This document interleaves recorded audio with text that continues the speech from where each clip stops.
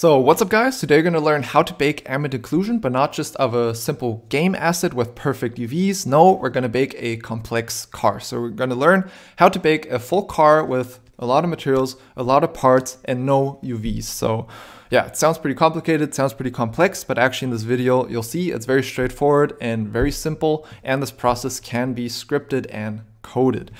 So why would you bake something anyways? So I set up a simple Unity scene here, and as you can see, ambient occlusion instantly improves the visual quality. You can use stuff like screen space or horizon based or whatever based ambient occlusion, but it's usually very performant.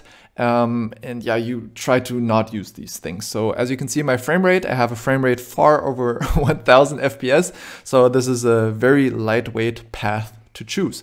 Why would you not just bake everything? Because you have to separate between dynamic and static parts. So anything that moves, usually it's hard to bake stuff. You can sometimes bake and lerp between bake maps, but that's not what we're gonna do today. We're just gonna do classic static ambient occlusion baking using Blender. You can also use different softwares, as you can probably imagine, but yeah, I'm just gonna show you a very straightforward, free way of dealing with complex objects and baking ambient occlusion. So let's jump right into Blender. So we're inside Blender. This is the car we're going to bake today. We will bake ambient occlusion only, but also before we bake anything in general, we're going to hide anything that is glass or transparent, because in a real-time engine, glass and transparency usually don't need anything baked. It's going to be fully real-time. So just add it to a separate collection, call it glass or don't bake or whatever.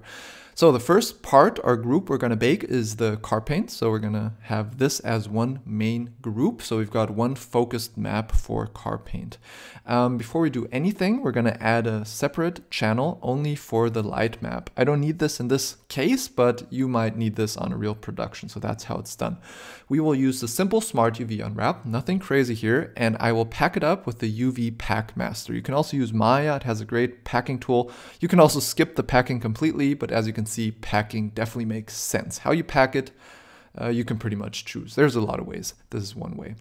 Next, usually you separate between dynamic and static parts, and the wheels are dynamic parts if the car should ever be rolling or driving. So hide everything that's dynamic. The baking process is a bit different on dynamic parts, and that's not what we're going to do today. We're only going to do static parts. So just get rid of the wheels. Don't delete them, but put them on a separate layer. So our second group next to the car paint is just everything except the car paint. So same procedure. I'm just going to use the Smart Unwrap here.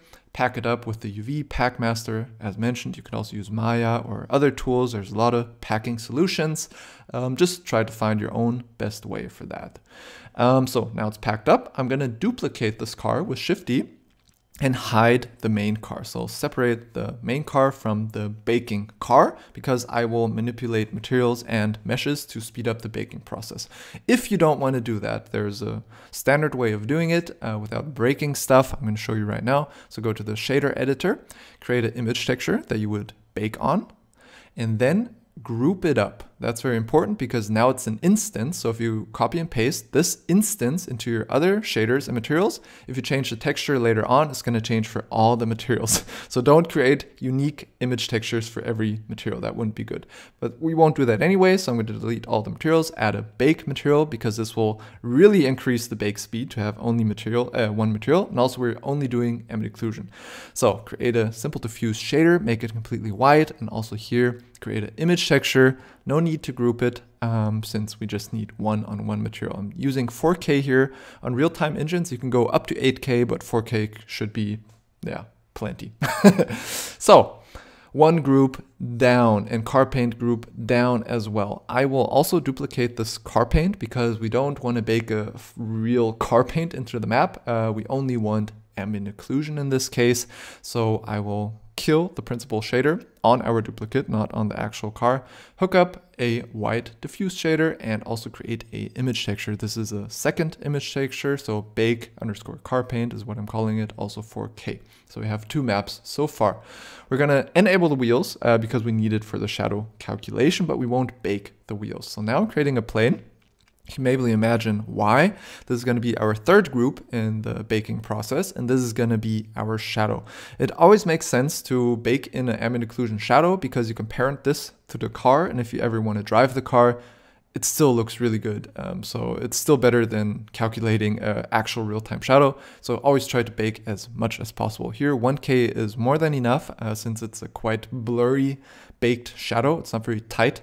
So yeah, now you're just going to select everything you want to bake. So everything except the wheels, and keep glass hidden, otherwise it will throw shadows into the interior. We don't want that. So go to Ambient Occlusion, bake mode. You can also use combine, depends on what you want to achieve. I use a margin of 4 usually, and then basically just bake it out. So once it's finished, you're going to have 3 maps: the floor, the car paint, and everything else. So go to the flat mode, texture mode. You can check out what you've baked. And as you can see, everything worked pretty much perfectly.